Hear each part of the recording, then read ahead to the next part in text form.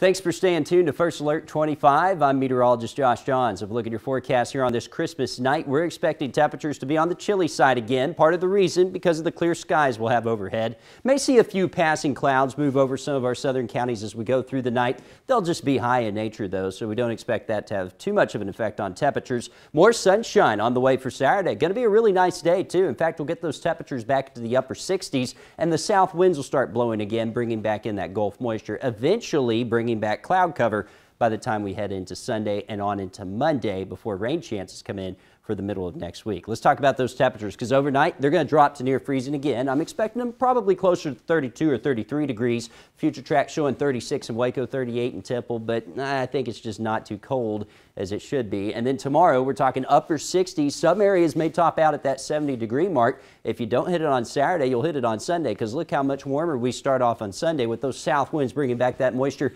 Temperatures won't be able to fall as low down into the lower 50s. And then for Sunday, we'll get those south winds going. Look what happens.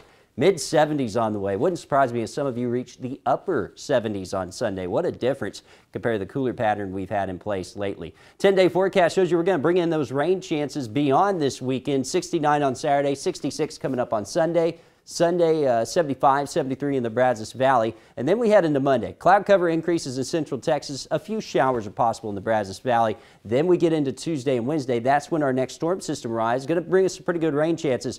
40% chances Tuesday and Wednesday. Brazos Valley will hold off a little bit more until Wednesday. Behind that, though, temperatures start to cool off. We're talking 50s as we head towards the new year. And then as we go towards the start of the new year, may see those temperatures warm up a bit. Moisture increases. So will the cloud cover. Mid-60s on the way to start off. Not this week, but next week that'll be on the way.